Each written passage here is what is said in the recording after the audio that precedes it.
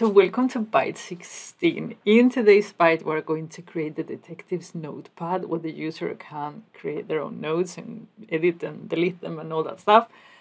And that will basically be it. Then I guess we will, see if there are any bugs when people play it, but we've basically done so much fun to do. This notepad thing was a lot of fun to do. So this is what we're going to do. Let me show you. So we're going to run the game. This is now the complete game. Do you accept the challenge? Yes. Speak and name root. Now it's going to show us the matplotlib. And then it'll show the next chart. And then it'll show the next chart. You see there. And then it goes, okay, the previous investigator left some notes on the notepad for you. This is what we're going to do today. And then we're going to have these notes. It's just to help the user get started. And then it says, okay, now that you've been properly introduced, the loop that we've been creating, and you say, okay, I want to query the table. I want to query the data on this table, on the crime scene table, and then bam, bam, bam, SQL. And then we start to get the clues, and it says, this we will create today, kind of. You will create it first, and I will show you. So would you like to enter a note? And then say, yes, I want to enter a note because I want to save the clues. So 2 witnesses, the first witness lists there. Perfect. So enter. I want to enter a new note. And the next note is going to be, the second is Annabelle. So I'm going to put it there, Annabelle. And then you can see that every time I write something, it returns the notes for me. So I always have them available. So cool. You can actually edit a note. So to edit note, you say, where is the note ID? 7. What would you like the update to be? So it says, Annabelle leaves, for example. And you see that it changes. Or we could delete it, do a new search, all that stuff. So let's get started. Right, so this is what we're going to do. I'm going to show you the basics of creating the notepad functionality in the game, and then we will do like by 15, you will have to put everything together, right? So you actually, you're going to learn more than doing it yourself than watching me doing it. Then on the solution, I'll show you how it's done. So the first thing that we're going to do is to import the other action module and also the database action module. We need both to be able to generate the queries for the notepad. The table name for the notepad is going to be Detective Notepad. You can call it anything you like. And then this is, I want to see what tables are available and the table names. Great.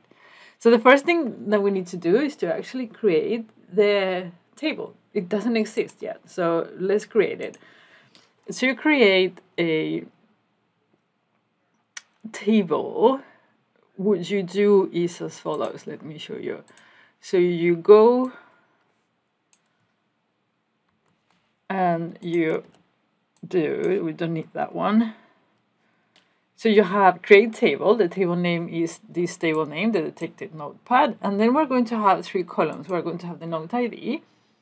We're going to have the notes, the action note.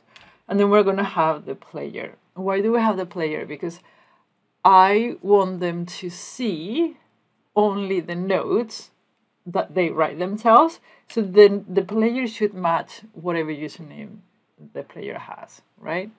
So as you can see here, I could only see some of the notes. You can see on the note ID there are more notes, but couldn't see them there. So the note ID will auto-increment, so we don't have to worry about that.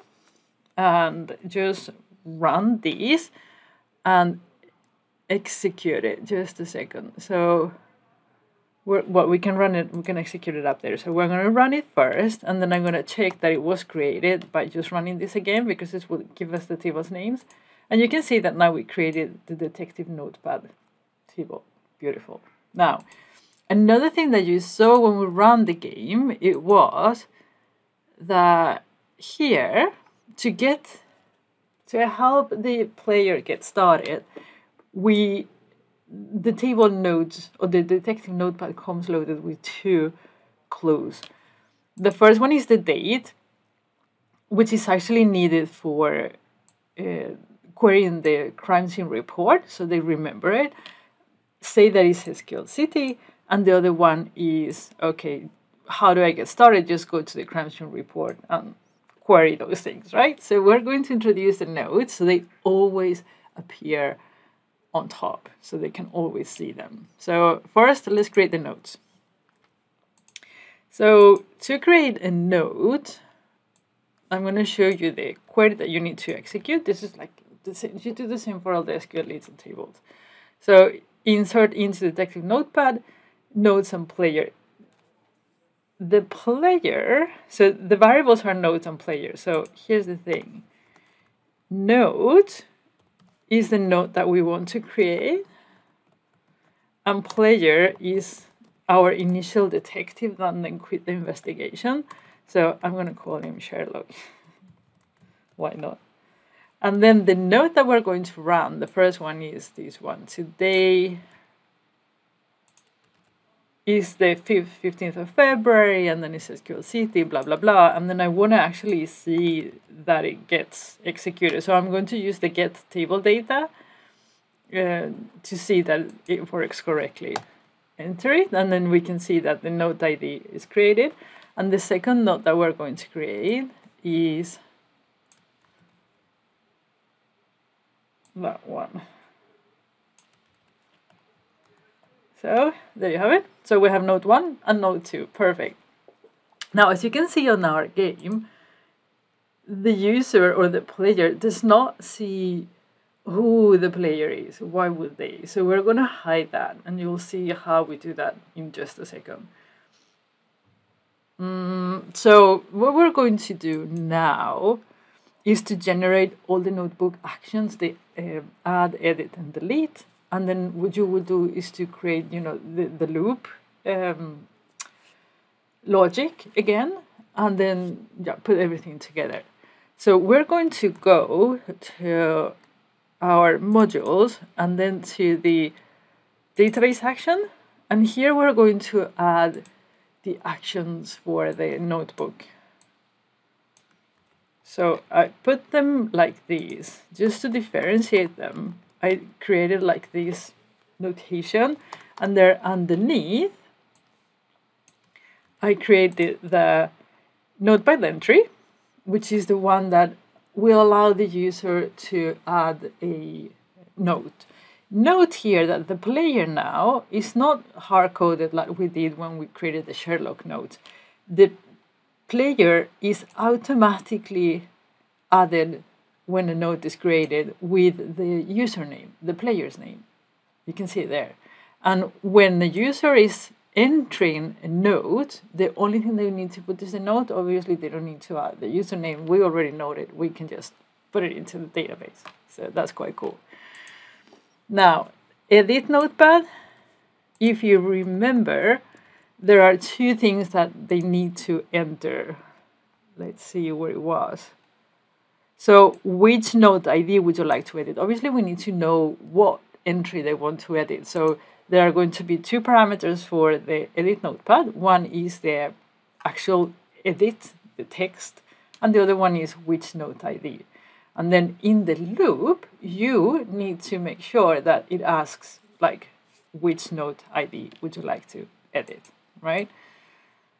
So that's for the edit, and then for delete is actually quite straightforward. I'm going to show you. So it's just delete ID. So they will say, okay, which node ID would you like to delete? And then you kill it.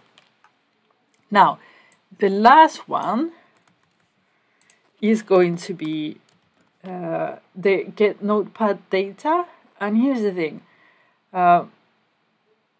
So it goes and reads the contents of the notepad.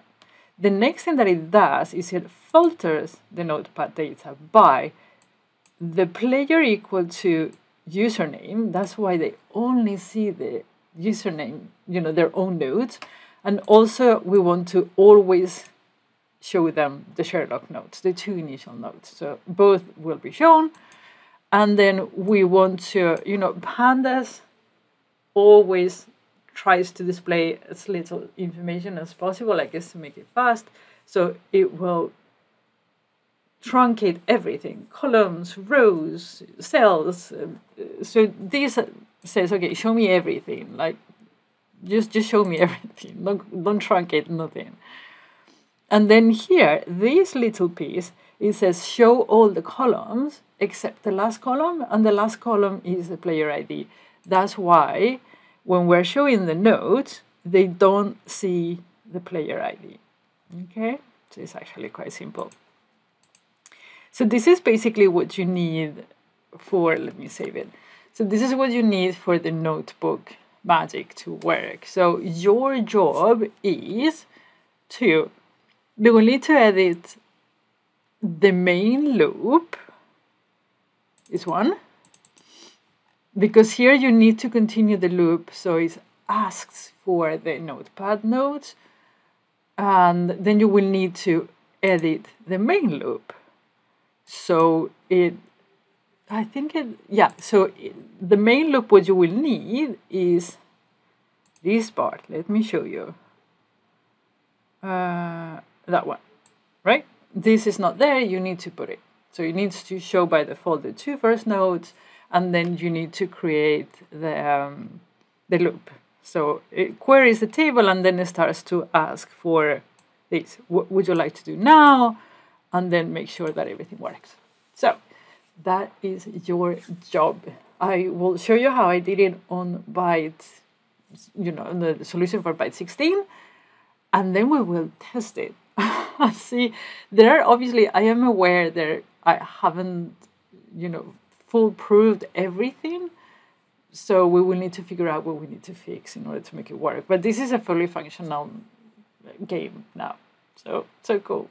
Okay, so I'm going to stop talking, and I'll see you on the solution for byte 16.